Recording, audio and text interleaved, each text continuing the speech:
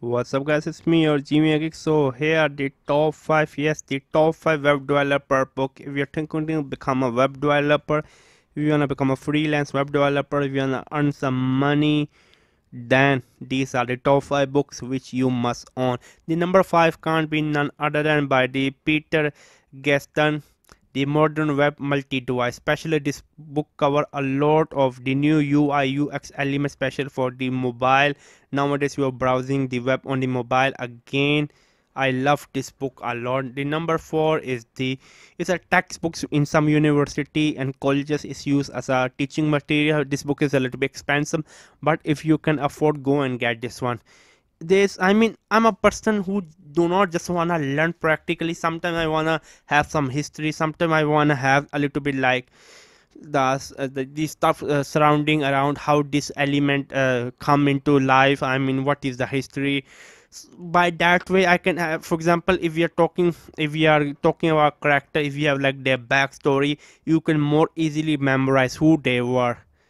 The same way go with this one. Amazing book is fundamental web development. It's a textbook.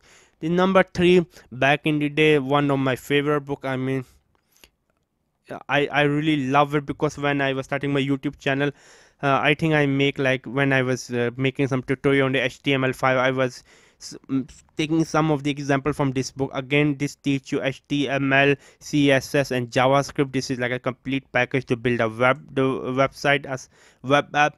The number 2, again another complete package, HTML5 for mastermind.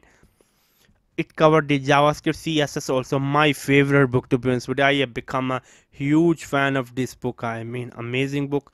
This book was under my radar. I never think I was going to buy because the cover art was weird, but after reading it I become a fan. The number 1 is the one of the best of the best of the best. Nearly in every video I put the link of this book, this bundle, web design with HTML CSS. You're not only getting a HTML CSS book, also you're getting a JavaScript with jQuery, a complete package to learn the web design, the web development. Yes, to become a true web developer you need to know a Python programming language, but again, start with this book. All of the links are in the description box. Where it was me, none other